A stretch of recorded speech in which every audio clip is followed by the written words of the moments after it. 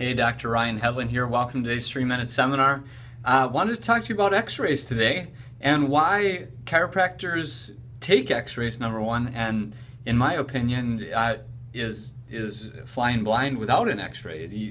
It's hard to, you can only feel so much as a chiropractor, and the rest is up to a guess if you don't have an x-ray. So this video is to give you confidence that chiropractors are highly trained to take x-rays and look at them. Go to a chiropractor that takes a lot of them and looks at a lot of them. I've taken thousands of x-rays and looked at thousands of them. I got some here in the background that I'll show you.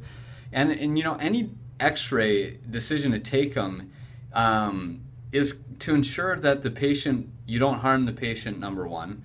You're ruling out any contradictions to a treatment. I'll show you one here in a minute why you wouldn't want to adjust a certain area of the spine in low back cases. So if you have low back pain and you're not certain what's going on, you haven't had an x-ray before of your low back, before I would do an adjustment, unless it was an emergency situation, I would want that x-ray to tell me if something was going on. So you want to rule out contradictions. Obviously you don't want to cause any harm to the patient, and you want to identify how the vertebra needs to be adjusted. The vertebra, as an example here, has tons of different ways in which that vertebra can slip or move out of position where it pinches right on that nerve there. And so I'll show you one condition called a spondylolisthesis. Here's a picture of it in a book I'll show you here. And what you're looking for is this break, the red part right there where it's broken. And you see how that disc is sliding forward there? And you can see it right here in that picture. The disc is sliding forward. I'll show you here. On a normal x-ray, let's see if this will show you it. Right here. Right here is normal, where it's all lined up right here. All these vertebrae should line up.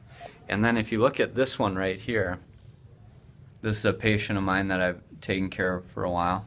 Do you see how these don't line up, these two lines right here? That's the vertebra.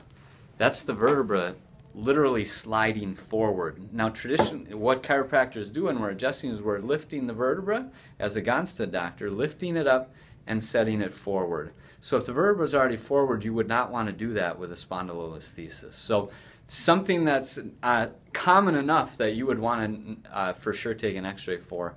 And with Gonstead Chiropractic and possibly some other types, Gonstead is what I do, so I can speak to that. We're highly trained to see how the vertebra is shifted out of position.